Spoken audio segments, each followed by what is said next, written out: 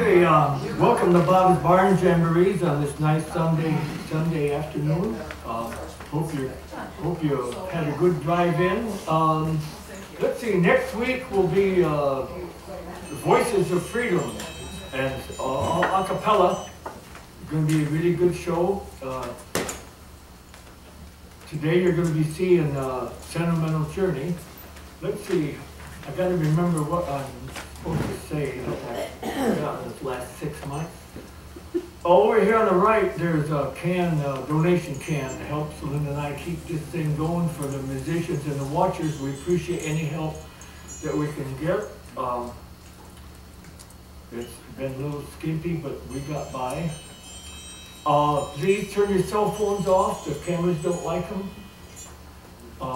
Let's see. Please no chit chat while the show is going on, unless they tell you to sing. Just let it all hang out there. Kind of. Let's see. I guess that's all I need to say. Why don't you put your hands together and give the Sentimental Journey a rousing welcome.